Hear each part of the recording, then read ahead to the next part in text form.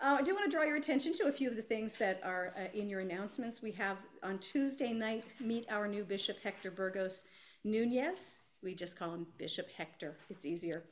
That starts at 6:30 Tuesday night at Faith in Bellefonte. This is, I believe it's more of a program. It's not really just a drop by. So if you would like to attend, you want to be there at 6:30 for the start, or just know that it'll be in progress if you would get there a little later. On Wednesday, just a note there, I'm going to be at Mount Nittany United Methodist Church for the district retreat that day. Just simply means if you're having trouble reaching me and you have an urgent need, you can even call the church to get a hold of me, but I will have my phone with me. It's just in there. Sometimes I don't have service, depending where I am in the building. On Thursday morning is the next Ladies' Coffee and Conversation. That starts at 9:30 at St. James in Coburn. There is an opportunity for some training there, the Refresh Your Innovation. If you're interested in that, you can read about that there. We have the fourth quarter Staff Parish Relations Committee meeting coming up October 23rd at St. James at 7. At the end of this month, on October 26th, my son gets married, which means the following day we'll be cleaning up after the wedding. So Edie Herzog will be in the pulpit that day. I'm taking a couple of days off before and after, but not October 29th. So that Tuesday night is our church conference, begins at 6:30 at Faith in Spring Mills. We do have a sign-up sheet in the back. I'm pretty sure I have it back there, I think. If not, it'll be there next week, and it'll be for you to sign up to have your packet. I want to try to get an accurate count, so I'm not making too many or too few, but that way you'll have your packet there. You'd want to come a little early so that you can go through it if you don't take time to look at it online beforehand, so that any questions can be answered, because we will start right at 6:30. We are going to be doing an Advent book study. The way that it seems to work best and we get the most people is doing it by Zoom. So it'll be on Monday nights from 7 to 8. The book is really good. It's a new one put out by Rob Fouquet, and it's called On the Way to Bethlehem. There is a flyer in the back, and on the bulletin board downstairs, you can read a little more about the book. It's a very good book. If you're into history, geography, understanding the places where the Christmas story takes place and how they impact the story, you might enjoy the book very much, whether you do the study or not. And then just a reminder about when our Christmas Eve services will be held. Same schedule as last year, 3 p.m. here at Sprucetown and 6 p.m. at St. James. So please make sure you get those invitations out to folks. And I wanted to let you know that we do have Trinity Woodward Ladies Aid selling those pecans for $10 a 16-ounce bag. The price hasn't gone up in years, although everything else has. But if you do need pecans, just let me know. I can always grab them when I'm there first service and bring them to you here later in the morning. So if you do need some, just let me know and I can bring them with me and take your money back. Any other announcements to share this morning? Then seeing none, I want to draw your attention to our centering words for today. Whoever wishes to be first among you must be the servant of all, for the human one came not to be served, but to serve. Let us prepare now for the service with the service of the acolyte.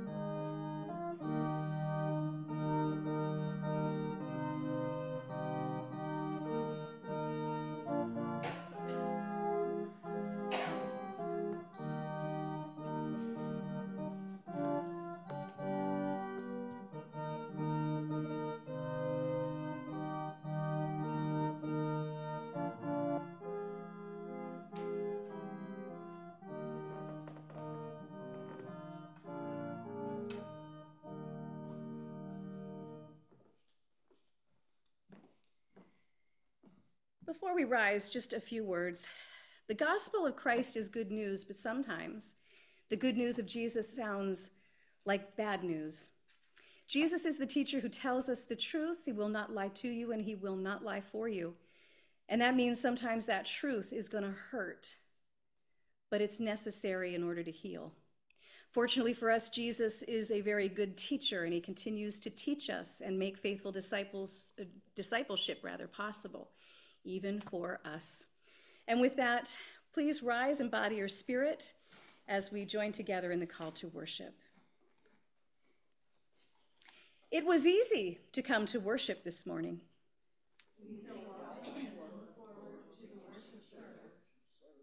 How hard it is to enter God's kingdom.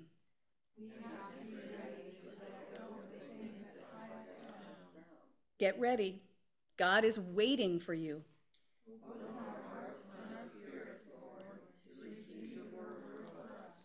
Continuing with the opening prayer.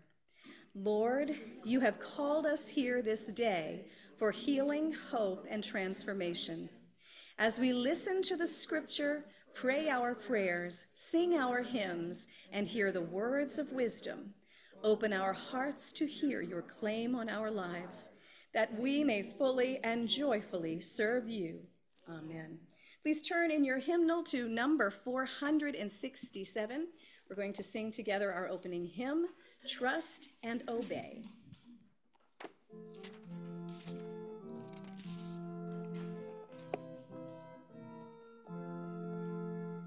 When we walk with the Lord in the light of his word, what a glory he sheds on our way.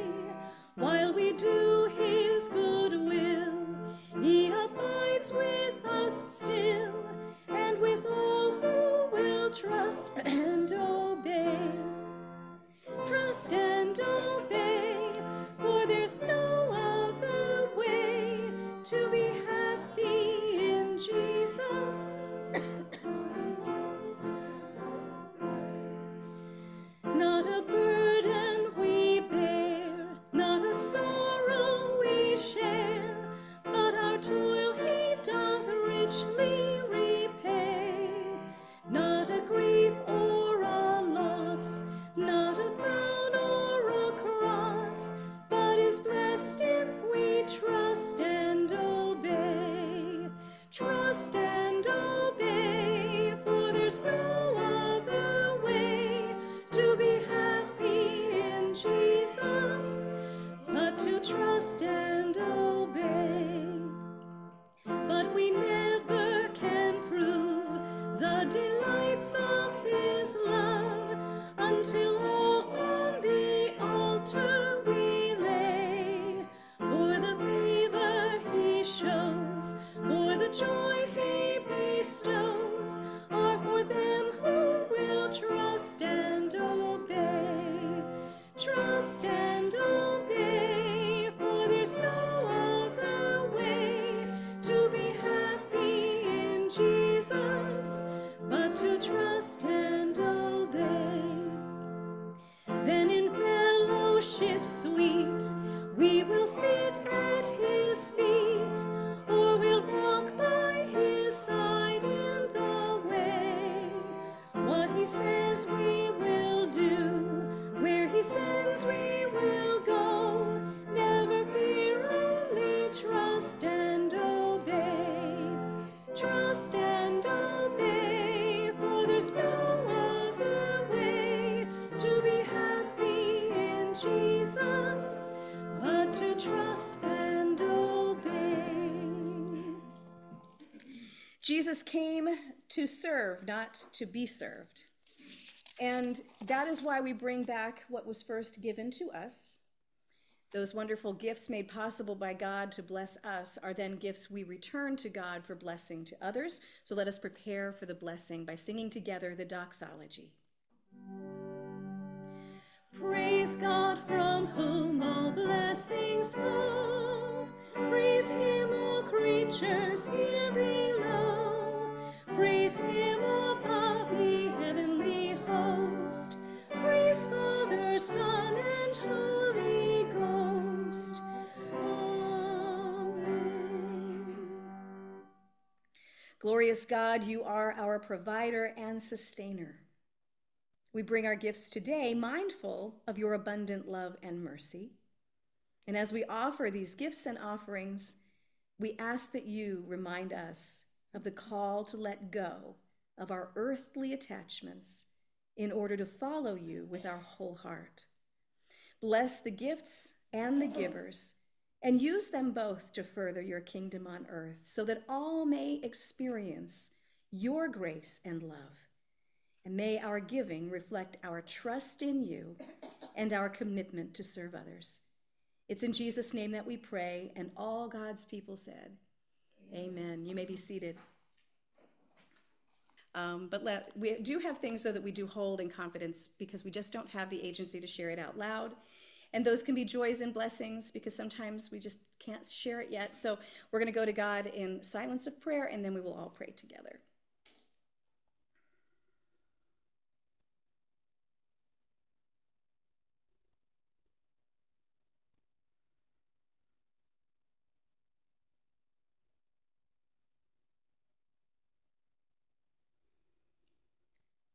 God of infinite patience, healing, and wisdom, we've come to you today with a lot of things on our minds and hearts. There are a lot of things in the world that claim our time, they claim our energy, they claim our resources and our attention, and at times they just take over our very lives. We are easily drawn away from serving you by enticements of the world. Enticements for wealth, attention, ease, and comfort. Just like the young man, the rich young ruler we're going to hear about in Mark, we are sometimes owned by our possessions or held captive by our treasure we have or treasure we don't have. But you continue to offer to us healing and hope. You seek to transform our lives from captivity to freedom in witness and service. You look at the world in which, or we do rather, look at this world in which there's so much division and warfare and strife and anger and hatred. And we can easily become overwhelmed by the needs, overwhelmed by the stresses. It's so incredibly important to be able to unplug from the world and plug into Jesus. We ask you to help us place our lives and our trust in you, knowing that with Jesus' help, many wonderful things can be accomplished, which will provide hope and peace for others, and in that doing, for ourselves. Give us courage and strength in these days to truly be your disciples. You call your disciples to be people of prayer, so let us share the words that Jesus taught. Our Father, who art in heaven, hallowed be thy name. Thy kingdom come, thy will be done, on earth as it is in heaven. Give us this day our daily bread, and forgive us our trespasses, as we forgive those who trespass against us. And lead us not into temptation, but deliver us from evil. For thine is the kingdom, and the power, and the glory forever. Amen. And now that we have reconciled ourselves with God, let us reconcile with one another by rising and passing the peace of Christ in any way that is comfortable for you. We're going to, as we make our way back to our seats, prepare for the word and the word proclaimed by remaining seated and turning to number 407 to sing the hymn of preparation today, which is Close to Thee.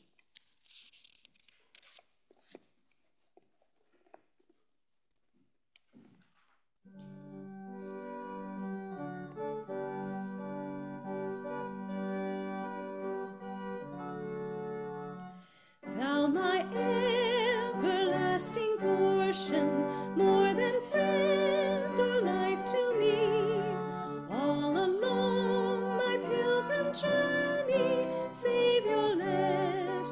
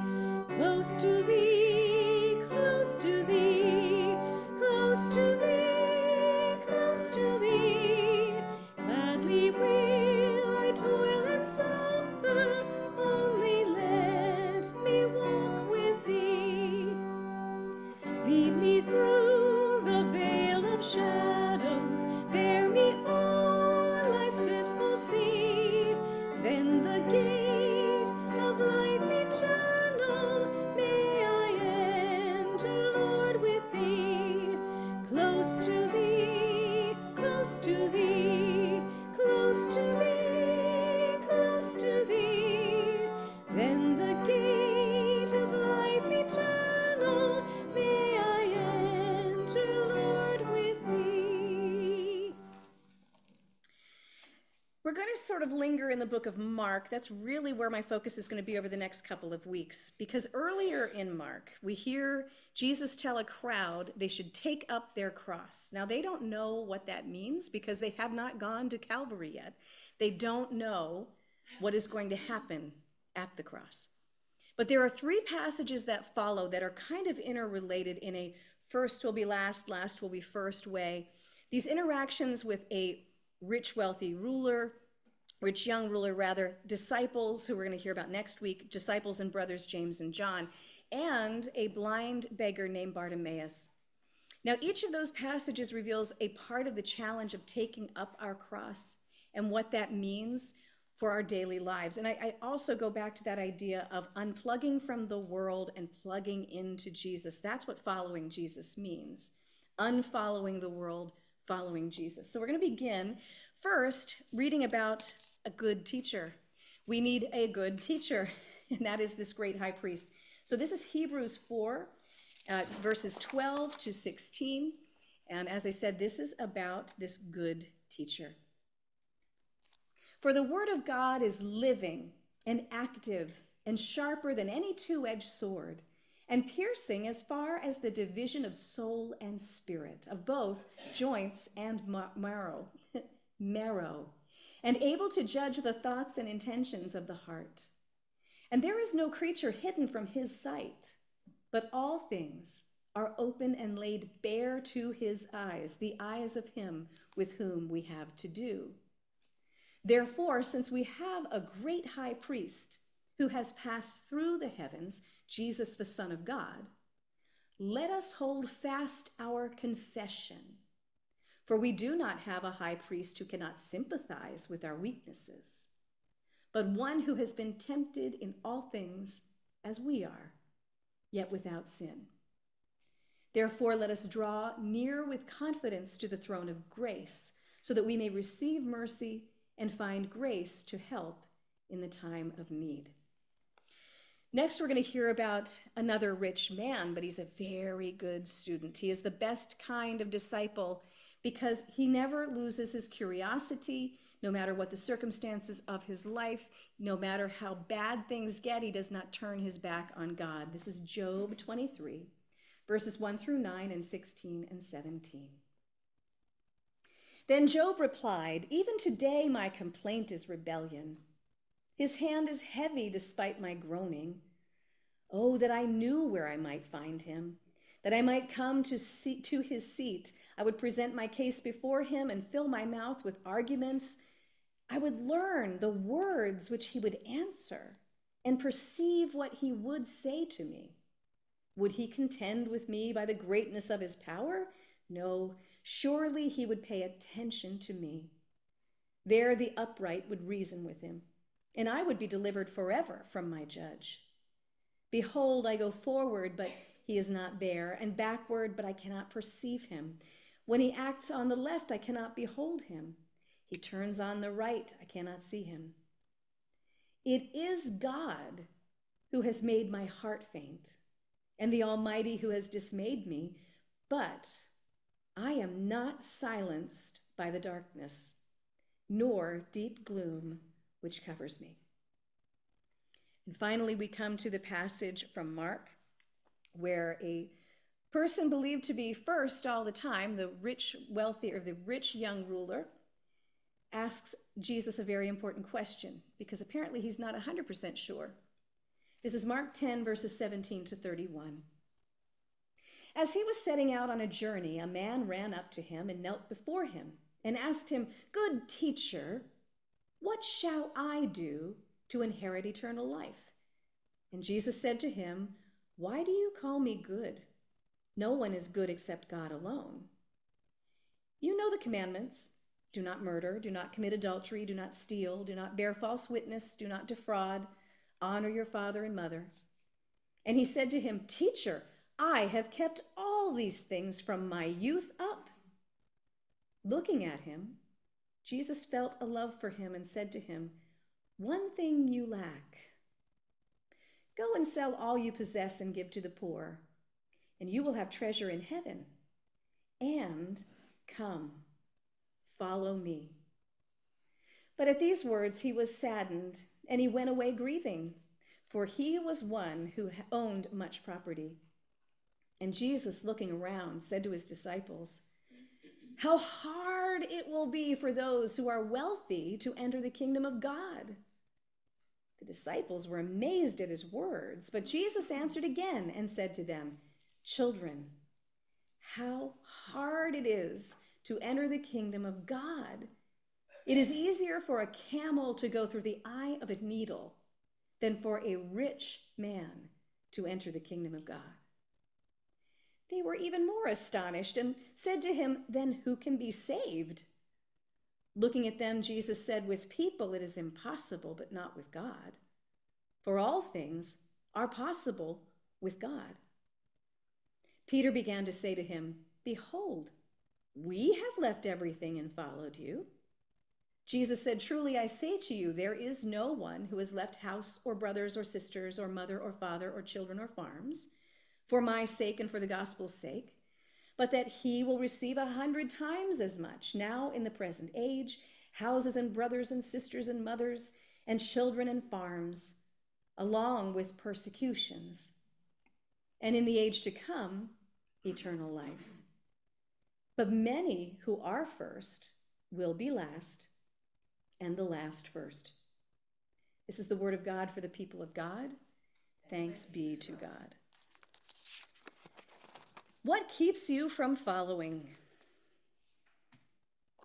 In this passage from Mark 10 today, we have a rich man running up to Jesus with a great deal of enthusiasm to ask the question, what must I do to inherit eternal life? And it's a question I think all of us have heard or maybe pondered at one point in time. It's something that you hear people talk about. They don't necessarily use those words.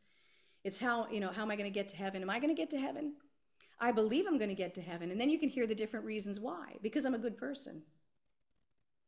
I'm going to get to heaven because I grew up in the church. Or I'm going to get to heaven because my parents went to church all the time and my grandparents went to church all the time. So I give the rich young ruler credit and kudos for asking Jesus what he needs to do to inherit eternal life. Because I'm telling you, some of those answers, they clearly did not ask Jesus for that answer. But just before this encounter with the rich young ruler, the disciples encounter other people coming to Jesus with a great deal of enthusiasm, only they're about this high. They're kids. So if you go back and you read before this, these children are brought to Jesus by their mothers, grandmothers, whoever it is that's caring for them, to be blessed by Jesus. And, old habits kick in. The deeply ingrained belief that children are a distraction. They should be seen and not heard. They're unworthy and unfit of their time, certainly to receive any of Jesus' attention. He's got more important things to do than to be blessing your children. I mean, the women, go get the mother's attention, but you don't need our attention. Because after all, the women were looked down on almost as poorly as the kids. But what Jesus responds to them is so shocking for them and unexpected. He rebukes the disciples for their false thinking and flips entirely that deeply ingrained understanding right side up as he offers them even a visual learning moment, taking the children in his arms and hugging on them and saying, you got to learn to come to me like these guys. This is how you get into the kingdom of God. This is how you do it.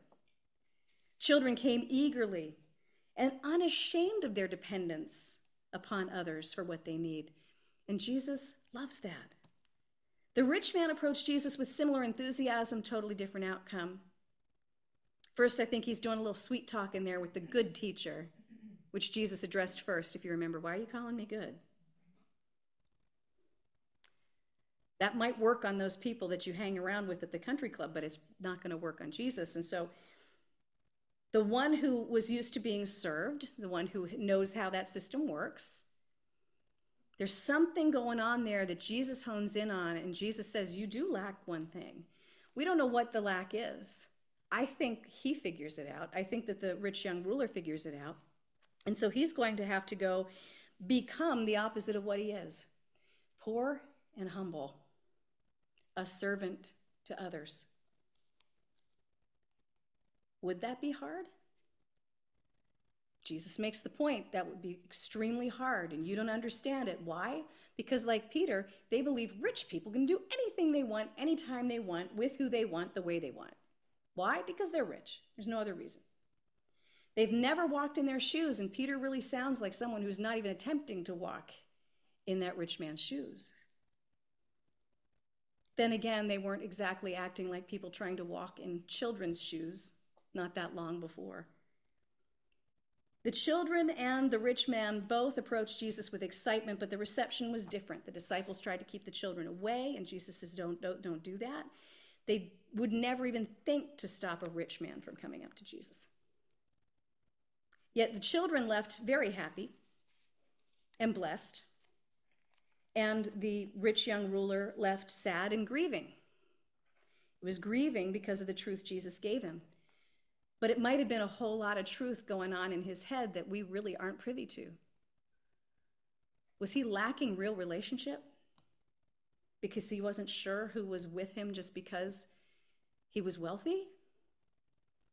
Was he worried about what his in-laws are going to think of this plan, sell everything and go follow Jesus? Is he worried about the access that he has to all of these things that he's going to lose?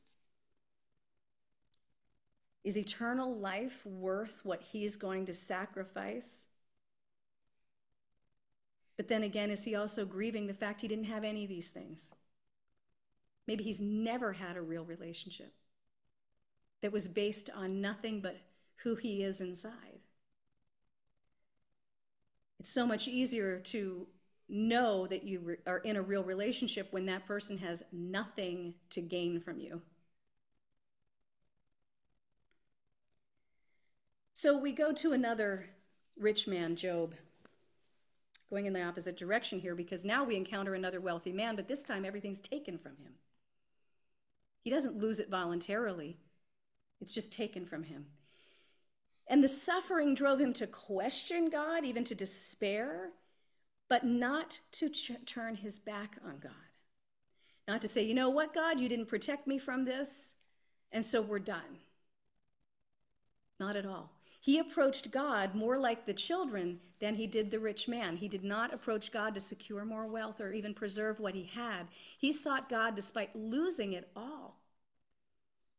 I know some people who were in the hurricane's path. I was absolutely floored yesterday when I heard a friend who lives in Nokomis tried to clean up from the first flood and now is cleaning up from the second, praising God for providence because she has a place to clean up. We're 20 miles north and 20 miles south. They don't even have a place. Grateful that even though they don't have electricity, they might have it by the 17th. That's better than next month. And they have a generator. Praising God for what they have after the storm comes through. There's greater wealth than what the world offers. And everything the world offers is temporary, and you can lose it like that. So the rich man in Mark's gospel, he's facing kind of a crisis of identity, I think. This is how he's known. He's the rich young ruler. It's even the heading that was given to that section. Who is he if he's no longer rich or a ruler? It's possible he couldn't imagine life without his stuff, his mind.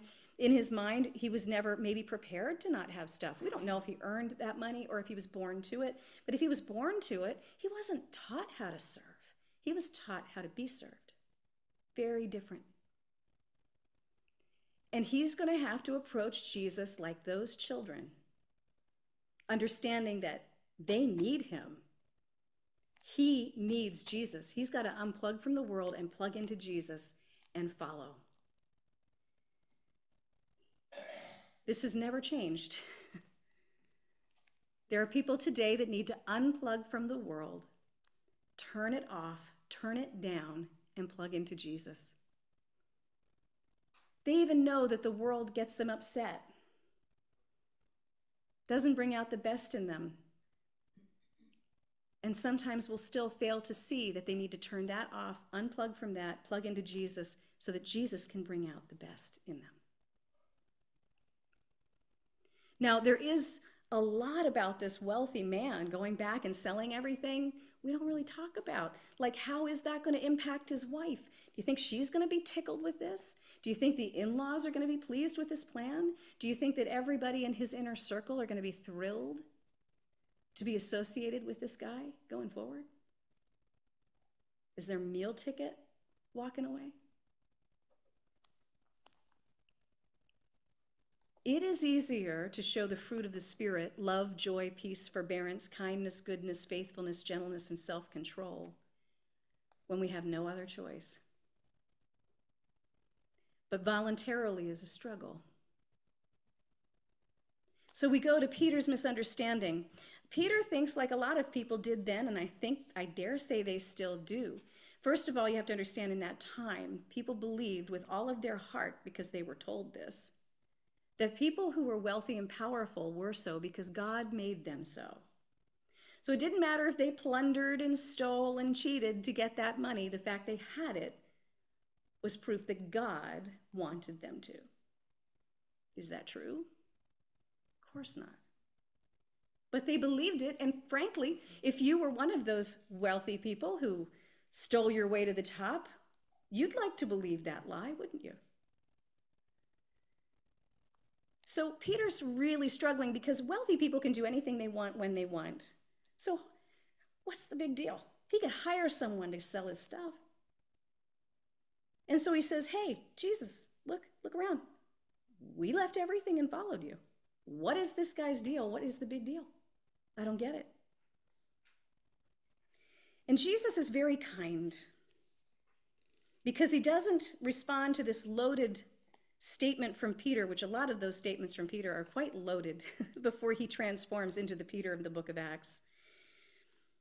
But they're having some side discussions, these disciples. They're wondering what they are going to be rewarded for the sacrifices they've already made. And you can hear that in his statement. Look, hey, we already left everything. We're following you. They believe that they're earning eternal life through their actions and applying worldly understanding to a divine mission. It doesn't work that way. Job understands it doesn't work that way. But this is the same Peter who rebuked Jesus for predicting his suffering and death, which makes resurrection possible. And then we've got other disciples arguing over who would be the greatest. So yes, they did leave everything to follow Jesus, but they're far from perfect in their understanding and execution of discipleship. But Jesus' response shows it's not about earning anything. Eternal life isn't the result of a transaction. It is the result of transformation made possible through personal sacrifice. And he doesn't say the rich will never enter the kingdom of God. He says it is very difficult. And unless you are going to walk in their shoes or walk alongside them, you'll never know how difficult it really is, because your belief is they have it made. Wealth is not the issue, but the heart attached to wealth is the issue.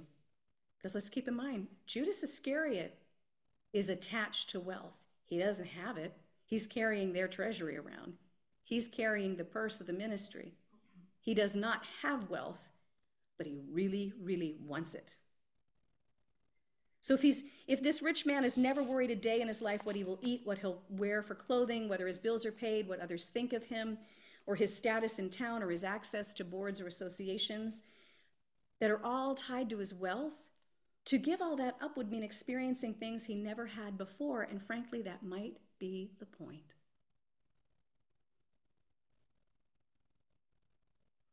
We don't know if he was born, as I said, into that wealth or if he earned it, just that he leaves grieving. So he's grieving something. He lost something there. It's either the things he's going to sell off and perhaps the relationships that are going to end as a result, or the idea of the inheritance of eternal life. He came there also believing he was doing everything right from his youth up. Was he grieving, finding out there was more? Then we get to another person approaching Jesus. This is Bartimaeus, and we're going to hear from Mark 10, verses 46 to 52. Then they came to Jericho. And as Jesus was leaving Jericho with his disciples and a large crowd, a blind beggar named Bartimaeus, the son of Timaeus, was sitting by the road. When he heard that it was Jesus the Nazarene, he began to cry out and say, "Jesus, son of David, have mercy on me." Many who were following Jesus were sternly telling him to be quiet, but he kept crying out all the more, "Son of David, have mercy on me." And Jesus stopped and said, "Call him here." So they called the blind man, saying to him, "Take courage, stand up, he's calling for you." Throwing aside his cloak, he jumped up and came to Jesus, and answering him, Jesus said, "What do you want me to do for you?" And the blind man said to him, "Rabboni, I want to regain my sight." And Jesus said to him, "Go, your faith has made you well." Immediately he regained his sight and began following him on the road. Bartimaeus, the blind beggar, called out to Jesus literally with everything he's got. In fact, he threw off that beggar's cloak because he probably thought, "I'm not going to need this anymore." And he approaches Jesus. He hasn't even asked Jesus for healing yet. He's thrown off everything that he owns a lot quicker and perhaps a lot easier than that rich young ruler. But nonetheless, he calls out with everything he has. And unlike the rich man who walked away in sadness, Bartimaeus cast aside what little he had immediately and follows Jesus immediately. This was no simple walk. They're going to Jerusalem. And it ain't Disneyland. He's been transformed because he came to Jesus with enthusiasm and was healed. And his response was he had to follow Jesus. Which brings us to the question God asks of all of us. What keeps you from following?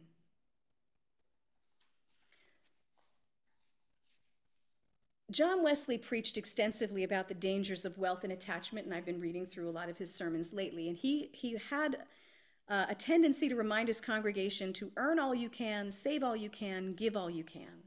But this was not a way to secure salvation, but a way to live life faithfully in response to God's grace freely given. It was never about wealth being bad, because wealth is not bad. Otherwise, we would not store up treasure in heaven. A different word would be chosen. It's a deeper issue about sharing. And as hard as it is for me to imagine, and maybe for you too, it's true that in John Wesley's day, just as it was when Jesus taught about wealth and attachment, it was just not done giving things away. People just didn't give things away. The only way to deal with chaos was resources, which meant if you got any resources, you held on to them as tight as you could. You held on to them and squeezed them tight, and you hid them away. And you didn't want anybody to know that you had them, because then they might want them or they might take them. So Wesley understood that it was as radical when he was living as it was in Jesus' time. But our attachment to possessions, and sometimes it can even be an attachment to wanting to be right rather than helpful. It can be an attachment to many different things that become a spiritual barrier. But the important thing is to understand that those who sincerely want to follow Jesus, just as we are with all of our imperfections, hey, there's a lot of Simon Peter people in this room. I'm one of them, are you? We are offered God's grace freely. No strings attached. What often keeps one from following Jesus is themselves. Let us pray. Heavenly Father, we come before you with all of our attachments, our misunderstandings, those deeply embedded in ideas that are a little harder to shake, because sometimes those ideas are attached to someone that we love and we miss, and so we struggle. You call us to unplug from the world because it's actually sucking away life from us, not feeding us, and plug into you so that we can be truly filled with life. We ask that you help us to see what's holding us back from fully following Jesus, that we would surrender everything to your good care. We ask you to give us the courage to throw off whatever weighs us down, that you would grant us the peace and the grace to follow Jesus with open hearts, even if we don't know where it's going, but trusting that eternal life is not earned by what we give up, but received by following you, wherever it leads. In the name of Jesus, who invites us to follow him in the way of life and love, we pray. And all God's people said, amen. And because Jesus calls us not always in quiet times, but times like these, we're going to sing the following closing hymn, number 398. Jesus calls us o'er the tumult. Please rise in body or spirit as you feel able.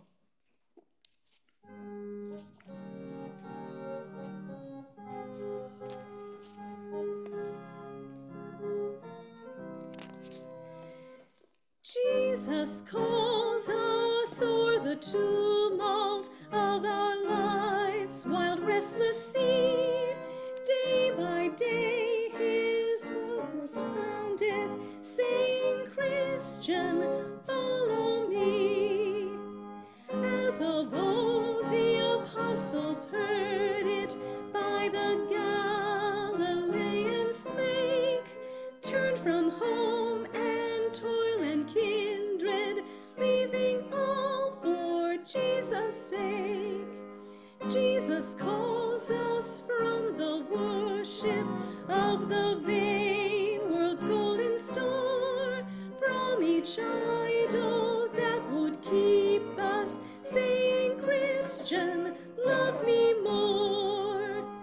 In our joys and in our sorrows, days of toil and hours of ease, still he calls in cares and pleasures, Christian, love me more than these.